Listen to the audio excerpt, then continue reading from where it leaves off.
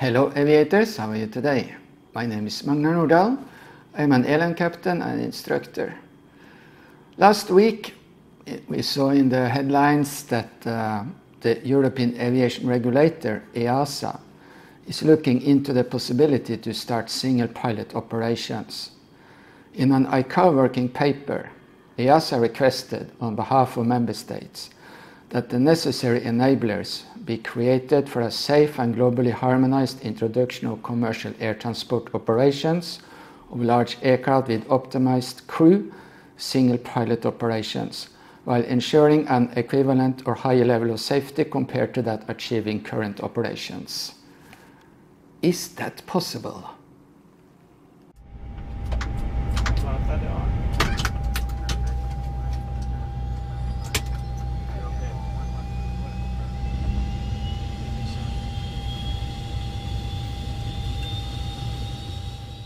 When you are looking at the website of EASA, the European Aviation Safety Agency, you will find a site called Extended Minimum Crew Operations, Single Pilot Operations, Safety Risk Assessment Framework.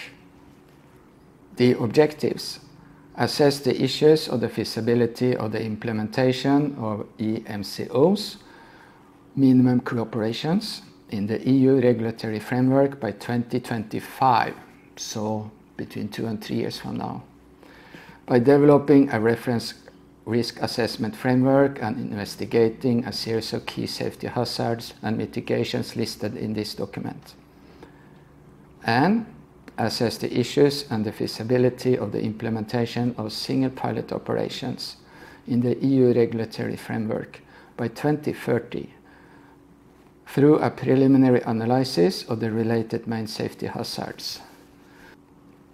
While you can make a framework for the regulations, I doubt the technical solutions are there yet. In fact, I think it never will happen, because 2 qualified pilots in a cockpit will always be superior to whatever automation and artificial intelligence you throw into an airplane. Because there are situations where you cannot predict any scenario that will happen. For example, we had Qantas Flight 32, an Airbus 380. Shortly after takeoff, one of the engines exploded and caused a lot of failures. They lost a lot of systems. They got a long list of checklists, about 100. Most of the systems were affected. They come to a point where they have to assess not what they lost, but what they have left. On that flight, there were 5 qualified pilots in the cockpit. The pilot flying, the captain, he had his hands full just to fly the aircraft, and the 4 others were a big support from him. We can also look at US Airways Flight 1549, when Captain Sullenberger and First Officer Skiles experienced a double flameout after being hit by birds. And Captain Sullenberger stated very clearly that without a qualified first officer on his side, the outcome could have been very different. And we have United Airlines 1175, halfway to Hawaii. They experienced an uncontained engine failure. The entire covering of the engine was damaged, and this created so much drag that they were not able to maintain altitude. They had to be forced to descend, and they could only fly within a very narrow speed range. And the captain had his hands full just to fly the aircraft, while his first officer and a 3rd pilot on the observer seat assisted him and gave him valuable information, did procedures. The pilot on the observer seat went back to check what's going on with the engine and reported back.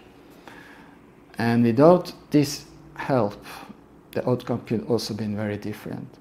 So on these 3 occasions, almost 1,000 people's lives were saved. So what the European regulator is looking at is initially to reduce the number of relief crew during long-range cruise. Instead, one of the two pilots will go back and rest, meaning there will be one pilot alone in the cockpit during cruise. There are many concerns about this. For example, what happens if they have an uncontained engine failure, like United Airlines 1175? The pilot flying had his hands full just to maintain control of the aircraft. How can he then deal with the emergency, with the checklists, analyzing the failure? That will be absolutely impossible. And such events can be very catastrophic. So it will take time for the second pilot to return back to the cockpit, right? And another thing is the mental health issue, because like we saw with German wings, once the first officer was alone in the cockpit, he dived the aircraft into the ground on purpose. And will that mean we will need a much strict assessment of the mental health of the pilots? How will that work? I feel that this may eliminate some pilots who are not at risk, but if they are in doubt, they have to take them away from flying duties. So that raises a lot of questions too. And what if the pilot who is alone in the cockpit has to go to the lavatory? Because you all have physiological needs, right? Then the cockpit is empty. There will be no pilots there for a short while. And what if ATC has an urgent call to you?